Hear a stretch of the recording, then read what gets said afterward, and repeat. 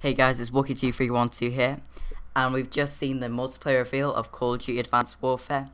I'm going to run down some of the features that the new multiplayer has, and yeah, let's just get right into the video. First thing I want to start with, if you pre-order the game, you get the Day Zero edition, which gives you 24 hours early access to the release, which is on November the 4th, so you technically get it on November the 3rd. And it also gives you 24 hours of double XP on the Day Zero day. So let's start with. On the multiplayer, we got to see all the EXO abilities like EXO Jump, EXO Dash, EXO Slide, and loads of other EXO abilities and that. We also got to see some Black Ops 2 style like things like Pick 13, which was inspired by Pick 10. Pick 13 is basically Pick 10, but the 3 score streaks add on to the 13, so it's basically Pick 10 with score streaks. So that was really cool. So you can have add like no score streaks and 13 perks, not 13 perks, 13 like items you can put on your character. Or you could have no scores or 4 score streaks and just 8 items on your character. We also see wild cards that are returning, which are from Black Ops 2, if you may know. So that's really cool. Another cool feature that's really interesting to me is say when you're in a match lobby, you just wait around and do pretty much nothing. You can actually, when you're in the lobby, you're actually in this like area where you can do like a shooting range, so you could test out your new guns that you might want to put into the multiplayer when you play.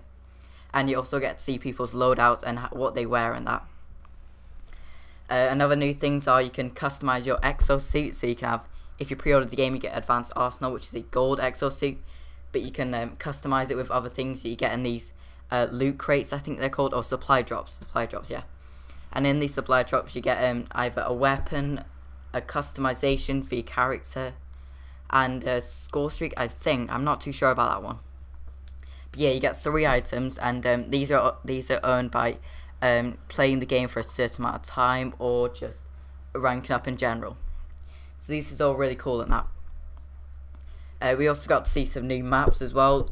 Maps that they're more like Titanfall maps, if I'm honest. Like, got loads of roof and loads of verticality. Obviously for the new EXO jumping, it's got to have some roofs and that. And yeah, and one of the maps, a wave starts crashing into the land, so it kind of takes out people there. So it adds some dynamic maps into that map.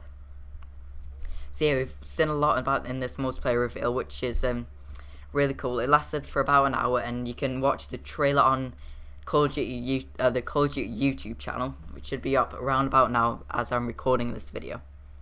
So yeah, my thoughts on this multiplayer, it looks really, really good. It's like, it reminds me of Black Ops 2, but Titanfall, like, combined. You can also go look at this stream yourself, probably on the Call of Duty YouTube channel. We can watch it, now if you wanted to.